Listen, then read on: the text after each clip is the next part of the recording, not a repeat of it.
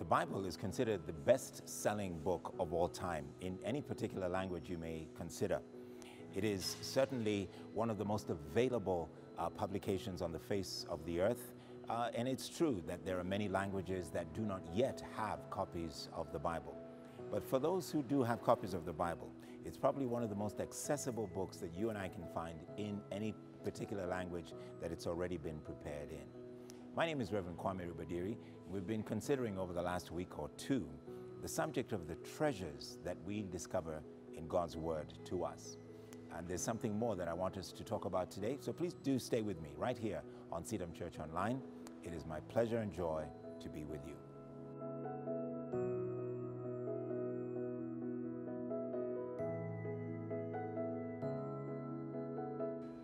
We considered about a week ago how Job made an interesting statement. Now, those of you who are good students of the Bible know that Job is a man, a father, a husband, a fairly wealthy individual who in the scriptures went through a time of great testing. The testing was really, really profound in his life. He lost his children, he lost almost all his property. His wife survived, but she was really of no major encouragement to him. And a couple of his friends came and tried to counsel him, tried to encourage him, tried to remind him that, you know, perhaps this is all happening because something wrong that you did. But in all of this, Job was eager to hear from God himself. He wanted to know why he was going through what he was going through. And he really felt that the significance of what was happening to his life was in God speaking to him. It was in God's words to him. And he tries his hardest to find that. Now, he said something in the 12th verse of Job chapter 23, which we looked at last week, when he said that the word of God is treasured. He's treasured the words of the mouth of God, and more than his necessary food. That this was far more important to him than what he ate. Something that you and I may have recalled when we consider what Jesus said when he was first tempted by the enemy, who was trying to tempt him to turn stones into bread. And he said, quoting from the book of Deuteronomy chapter 8, he said that man shall not live by bread alone, by food alone, but by every word that comes from the mouth of God. Now, the revealed words of the mouth of God to us are the Bible. They are the Word of God. And it is sad that as much as it is available to us in, especially those of us in urban centers, in languages that we can very easily understand, we don't really get into the treasures of the Word. Of course, the word treasure means that there is some effort involved. You've got to dig deep, you've got to search, you've got to examine, you've got to research to get the full value of those treasures to come out for our benefit. Now, most people don't do that. They don't engage the Bible as we should. There is a group based in the United States, an institution called the Center for Biblical Engagement.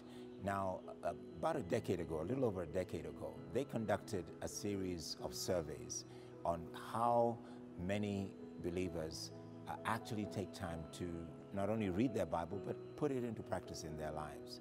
And they did research over 2 years. They interviewed over 400,000 believers, over 400,000 people who professed faith in the Lord Jesus Christ. They went to 24 different denominations, and the age range that they interviewed went from 8 years old all the way up to 80.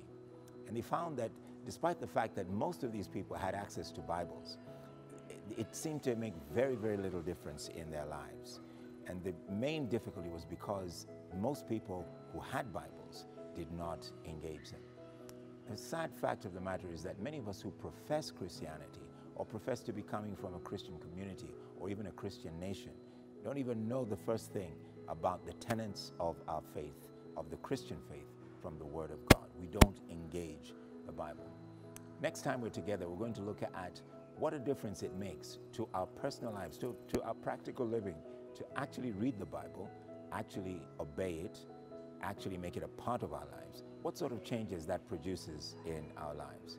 I'm sure you'll be surprised by the information you hear. So I encourage you to join me next week when we look at what difference engaging in the Bible for just 4 readings a week, just 4 times in the course of a week.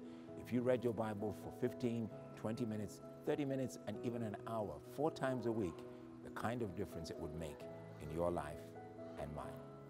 Join me again next week to see how engaging the Bible unfolds the treasures of God's Word in a way that you and I will always be a meaningful difference, make a meaningful difference in our world today. It's been my pleasure to be with you. Please remember to subscribe and also hit the notification bell so that you're always informed about these clips as they come throughout the week on CITAM Church Online. God bless you.